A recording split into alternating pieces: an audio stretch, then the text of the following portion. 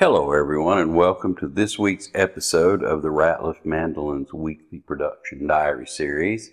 You know, for a long time I've been wanting to give you some sort of behind the scenes thing, not just the stuff that actually makes the video, but let you know what it's like to work in a mandolin workshop day in and day out all the time. So this week, whenever I do a little job, I just wrote myself a note saying this is what you've done, and I'm going to share that with you right now. Monday this week started out with Monday is garbage day around here, so I gathered all the garbage from the house and the shop and everything, made sure I got it down to the road before the garbage guys run. Mandolin number 4 in our batch was ready to ship, so I packed it up and everything, and I got the shipping labels created, and everything's sitting right there beside the front door waiting for the shipper to come and pick it up, and then off to the bank and the post office real quick before I could even start working on mandolins. So when I got back from the bank and the post office, I started work on the mandocello, the binding on the back of the mandolin-shaped mandocello, the K4.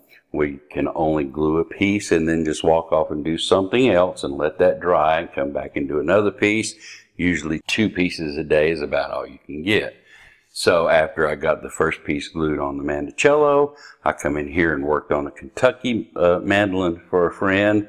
I think we put a new nut in it, so that took a while. And then I put frets in mandolin number 6 because it's the next one in line to have finish put on it. I put those frets in and then started the finish prep and everything. And after a little while, my students showed up at 5 o'clock. I teach mandolin students here on Monday evenings. And then after all that was said and done, for those of you who are regular watchers, know that last week's episode posted late because I hadn't had time to get it ready, edited and everything, and posted on my normal Saturday. Didn't get it Sunday, so after my students left on Monday, I went and finished all that out and posted my video late Monday. That was from morning till night, and what a busy day Monday was. And now Tuesday starts off with the biggest disaster you've ever seen. Well, it really wasn't the biggest disaster you've ever seen, but it was bad enough. Right back through that door right there is a junk room, storage area, that sort of thing. And I had a set of shelves that were, about yay tall, sort of heavy-duty plastic with wheels on the bottom of them. And the shelves were packed full. And at some point during the night, I guess just one of those wheels decided to give it up and broke. The whole thing tilted, and one thing led to another apparently, and the shelves, every one of those shelves and their brackets broke off as it come down. And by the time it was all said and done, I had a debris field spread all out through the floor in that room, and it took me an hour and a half to get it cleaned up before I could actually come in here and start to work on mandolins.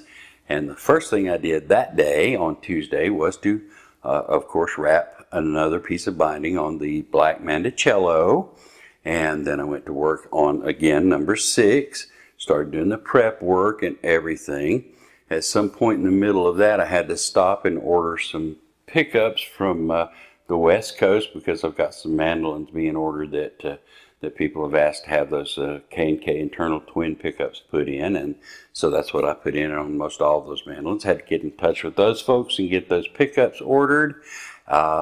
And then I got the number 6 sanded enough to wet it down and raise the grain while it was drying. I worked on the peg heads for the other mandolins in the batch, and then I got to finish the sanding on number 6, put just the prettiest chocolate brown solid stain all over it, and got the first tack coat shot on, hung it up there to dry. About that time, the customer for mandolin number 5, if you'll remember, the leopard wood one with the blonde top and the real pretty engraved tailpiece, he lives close enough that he came by to pick the mandolin up. We had an all too short visit while he was here before my Tuesday evening jam session guys started showing up, and then we played music until I don't remember how late, but it was enough to fill up my Tuesday. So that was Tuesday. On Wednesday, I managed to get 3 pieces of binding on the mandocello. Only 1 piece was left. I put some frets in mandolin number 7 in the batch, but the big thing was I got the binding scraped off of mandolin number 6 and cleaned up, the logo applied to the headstock, and I got 3 coats of build lacquer shot on that. Let me show you mandolin number 6 right now. So here it is, mandolin number 6. Like I said, by the end of Wednesday, I had everything all cleaned off, the logo applied, and 3 build coats shot on top of it.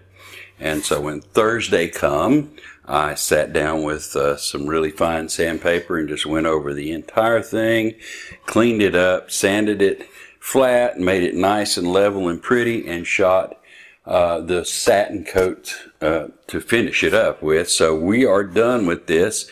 It's going to hang here and cure for a while, and then we're going to put the hardware and the strings on it. It's done. But another thing that happened on Thursday was a friend of mine brought by a sunburst martin cutaway of I don't remember what the number was, but it's something I had never seen it before. But anyway, it needed a truss rod adjustment, so we sat down and monkeyed with it for about an hour before we finally got it right. And then also on Thursday, I got the last of the binding on the mandocello, which I'll show you here in just a second. And so now it is Friday morning. And I think I'm probably going to spend the rest of the day cleaning up the binding on the mandocello and sanding it down and everything. And then if we have any time left at all, we're going to finish putting the frets in these things right here. There's number 7 that I told you earlier I got the frets in. So let me show you the mandocello here. So here we go. As you can see, all of the binding is on. Nice 3-ply binding. I'll probably spend the rest of the day with this thing, taking it down to 100 grit paper probably, and making it all slick and shiny and even all over in preparation for doing the peg head and at some point putting the fretboard on. And maybe we'll get to that next week, and maybe we won't. Just depends on what wanders through the door here at Ratliff Mandolins. And we certainly hope that you will come back and join us next week for the next edition of the Ratliff Mandolins Weekly Production Diary. And hopefully we'll see you then. Visit with us. Bye.